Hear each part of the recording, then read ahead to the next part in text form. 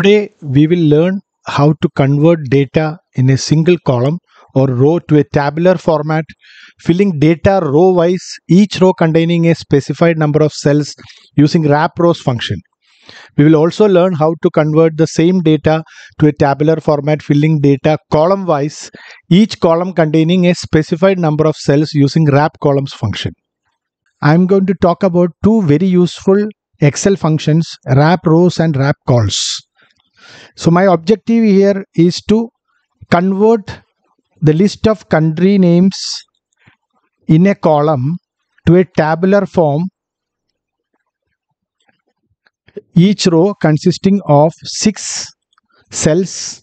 So after the 6th country name, the 7th country name will be printed in the next row. And after 12th country name, the 13th country name will be printed in the next row, and so on. So I'll remove this numeric data. I will start typing the formula using wraprows. For this we are going to use wraprows function equal to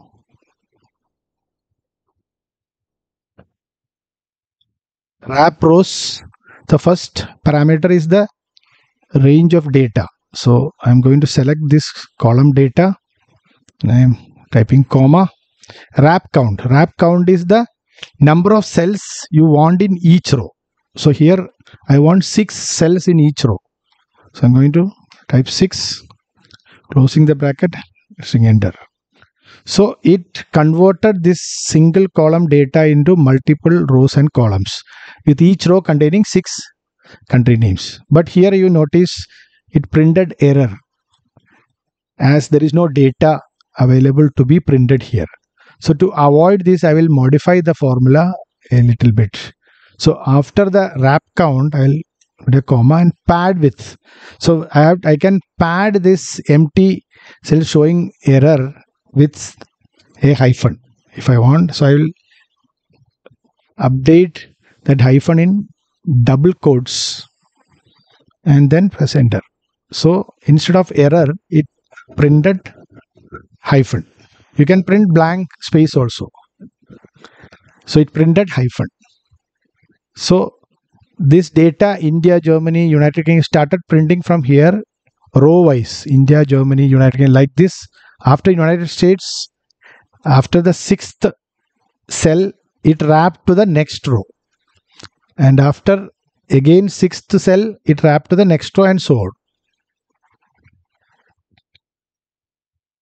Same way, I'm going to delete this.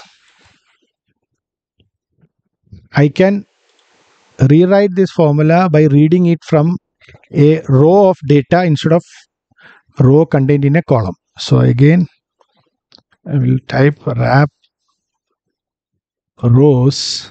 Instead of this, selecting this, I will select the data, the same data contained in this row.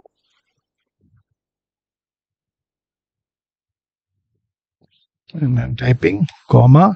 I want 6 cells in each row, and I'm going to pad it with space if there is no data. Closing.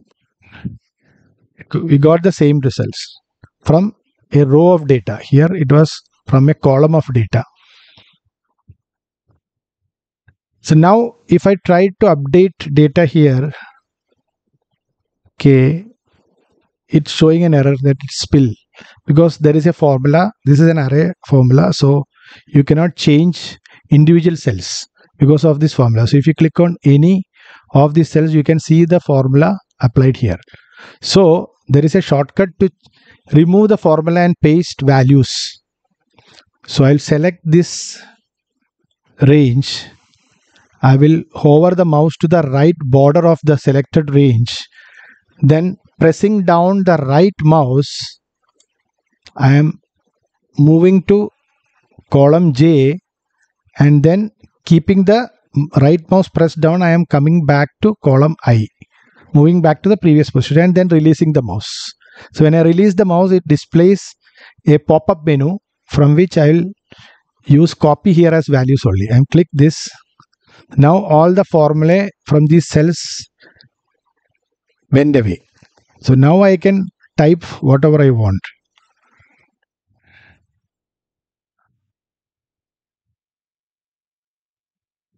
Botswana.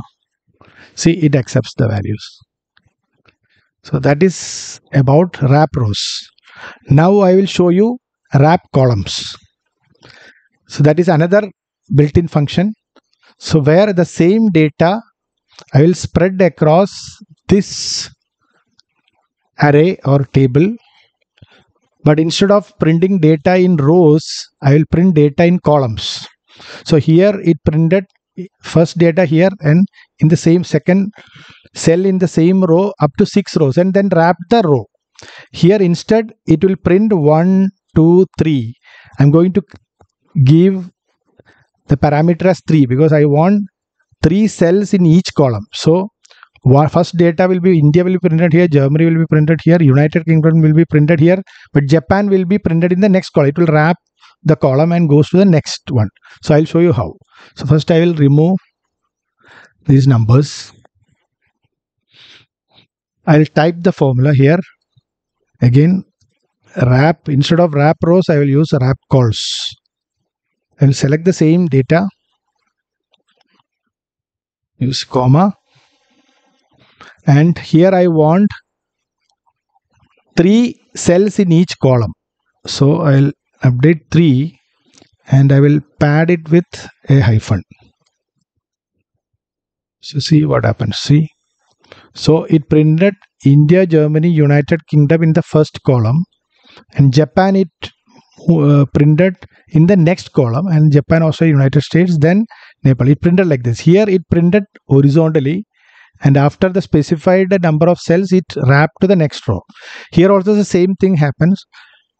It printed the values in cells in a column, and after specified number 3 cells it wrapped to the next column and then started printing it in that column, and then after it printed 3 cells, then it wrapped to the next column, and like that. Here also I can use this function with a different source of data in a row. So again, wrap calls. Instead of this data, I will select this data, comma 3, comma hyphen. Again, we got the same result. So instead of this data, I selected this data in a row.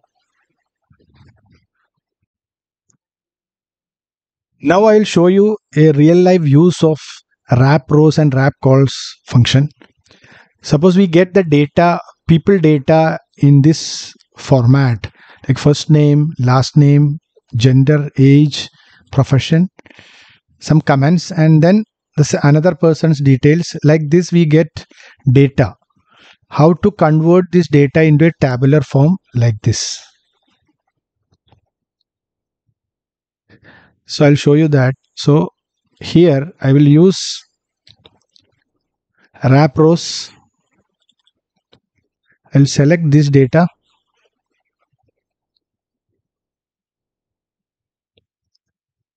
This comma. I will use 6 cells in each row. Then close. See what happens. So all this data got converted to a tabular form. So like with headers, first name, for headers I added first name, last name, sex, age, profession, comments.